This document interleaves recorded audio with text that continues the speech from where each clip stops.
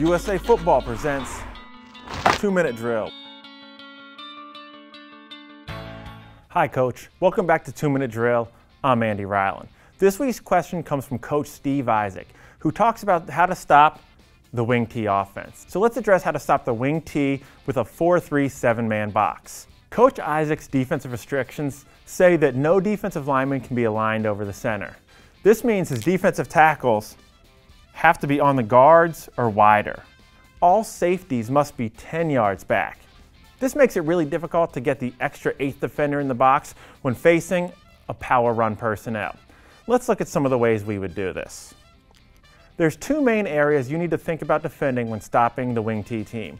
The first is this inside area. I would start by aligning both my tackles head up on the guard. On the snap of the ball, I have them penetrate through the A-gaps. The second major area of concern is the actual wing itself. One of the ways I like to defend this is by moving my defensive end to an inside shade of the tight end, what I call a 6-eye.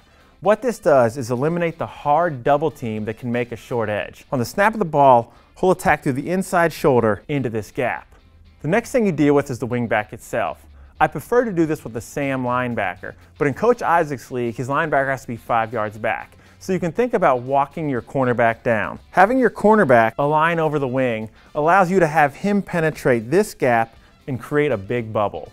What this bubble is going to do is the famous buck sweep series will now have a hard time getting outside.